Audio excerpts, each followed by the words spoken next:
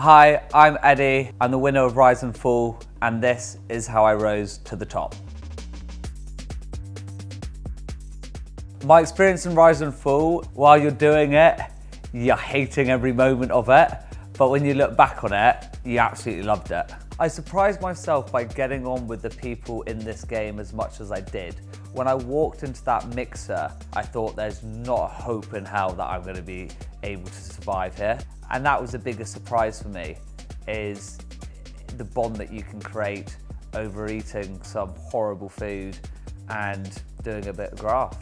But favourite player, I would probably say, is Isaac. The most well-rounded, he played a great game, he gave so much back to the basement and worked his arse off, and he really should have been in the penthouse for much longer than he was. The player that shocked me the most was Ramona. She obviously got eliminated, she came back in the basement and my heart dropped, and she just surprised me that the words she was speaking was actually making a lot of sense if you listen to her. Without her, I don't think I would have won the game. One thing I learned from this experience, don't judge a book by its cover. When I walked into that mixer, I judged 15 books by their cover, and I wasn't gonna read any of them.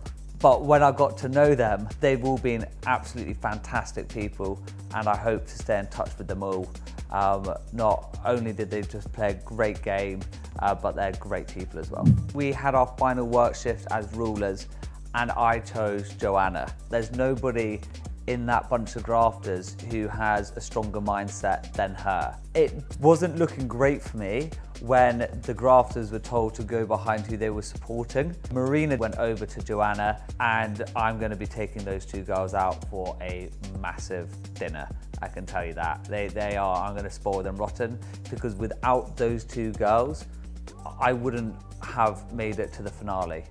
I owe everything, my entire game, hanged on those two girls' shoulders, and they brought it home. The most shocking drama-wise was probably the finale. You will stay and help decide who wins the prize fund.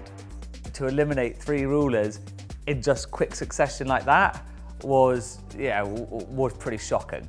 I think I was chosen to win by the other players because I baked them loads of bread. One of the key attributes of what I believe is a good leader is somebody who keeps the morale high. The easiest way of doing that is by feeding them, and everything else is just a bonus. It's that attitude of putting others first, making sure other people are enjoying their game and making everyone's life a little bit easier. Being one of the longest serving grafters, having finally rose to the top, it felt slightly overwhelming and a little bit sickly, because you're not having to fight for it, you're not having to work for it, you've got it all there. You've got to keep the same attitude that you do in the basement. You can't let the penthouse get the better of you. Eddie. It didn't sink in at all. I don't think it will sink in for quite a long time. To actually win the game in a competition which is about communication skills and the way you behave, to win a game based on that means everything to me.